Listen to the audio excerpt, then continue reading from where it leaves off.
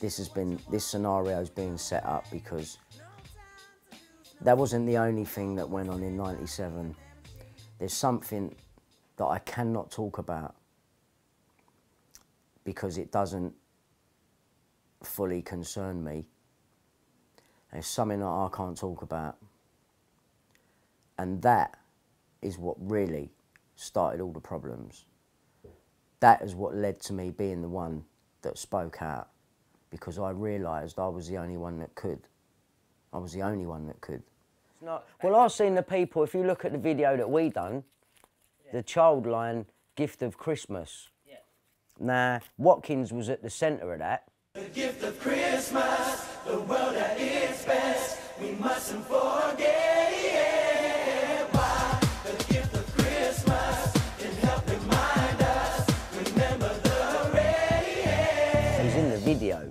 When you see Watkins meet Esther Ranson in that video, knowing what I know about Watkins now, that ain't right.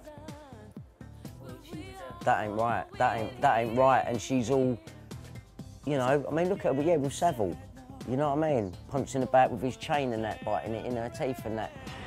It would have been completely irrelevant to anything that I was working on. I had nobody had ever complained to me. Of course, if a child had come to me, or a young person had come to me, or Childline, we would have acted upon it.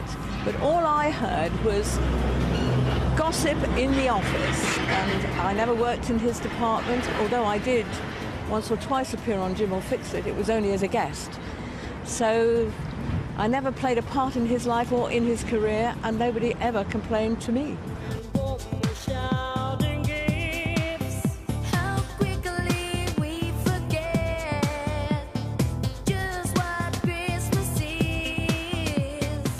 The fuck are you, man?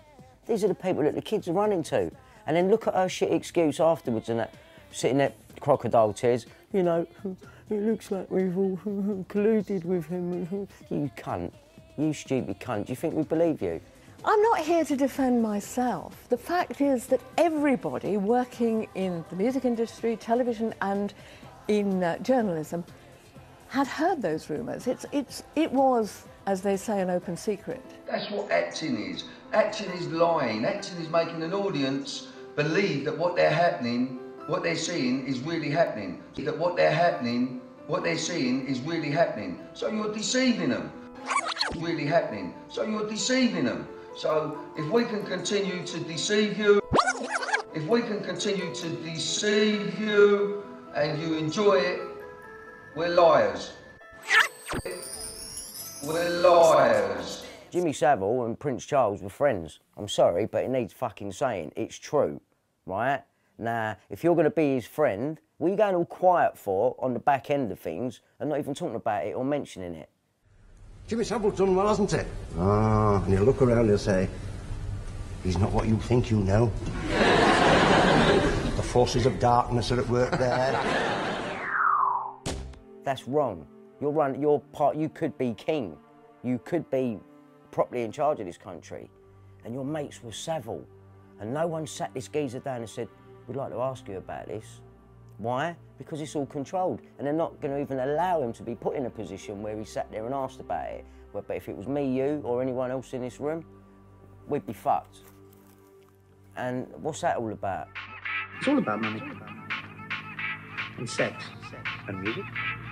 Sometimes. Dirty boy, some more kids, drink spack, manager, boy like a want a record deal, get hyper, better pull sad man's back, oh Bill, corrupted, BBC, corrupted, David Cameron, corrupted.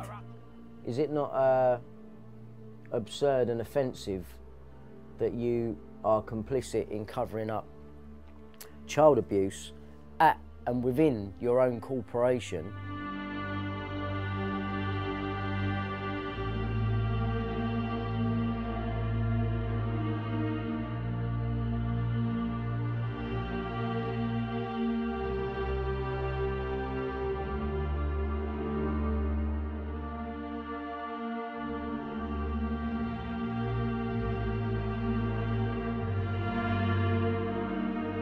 read about it in the Old Bailey.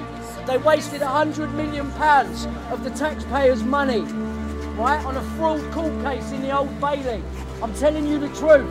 These people have lied. They need to come back to court. I've got evidence right here. Tom Crone, head of legal at News International. He knew about phone hacking 2002, not 2006, 2007. Trophy in his media stable. It was read by more than 5 million people. Many people who read that newspaper knew that it exposed the misdemeanors of the rich, the royal, and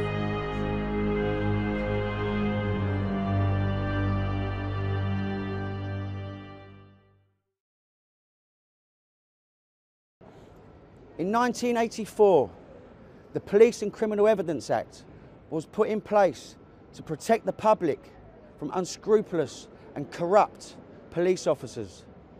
But there is nothing in place to protect us, the public, from unscrupulous and corrupt journalists. And the story was that I was trying to set up my ex-wife so that I could win custody of Tegan. And that's complete bollocks. What happened there, one day I was living in near Epping, it's called Faden Boys, or Faden Bois, I think they call it. And I was in a barn conversion now with Emma B and my new management, Joey and all that. They were looking at getting me another record deal. I remember going for a meeting in his office because this guy was in with Death Row Records and they was looking to sign me. And I just thought, I don't want to go to Death Row Records. But I was meeting this guy and he was paying the rent and it was going now.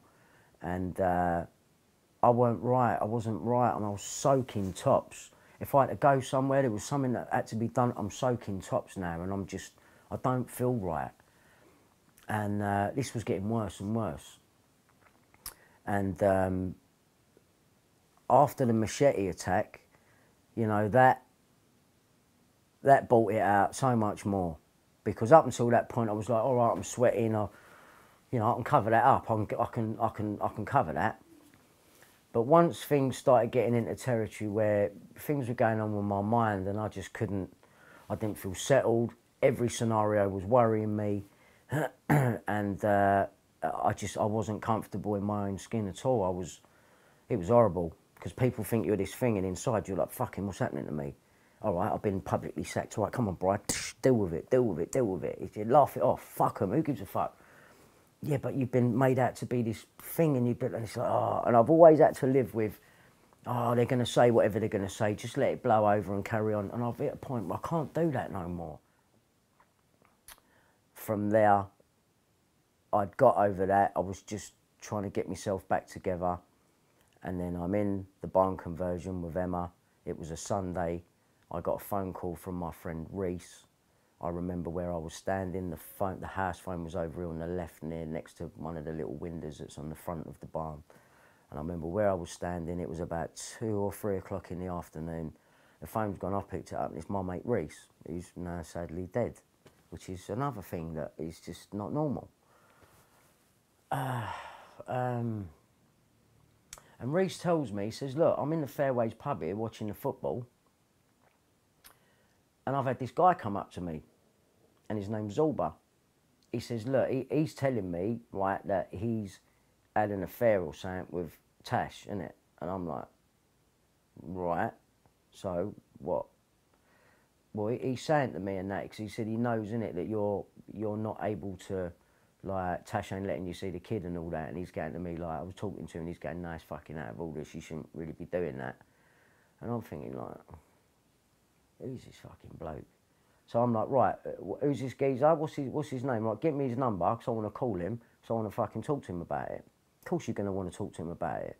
Right, so I rang this geezer, and I said, right, listen, I want to come and meet you, because I want to know what happened, what you did, and where was my daughter at the time this was going on.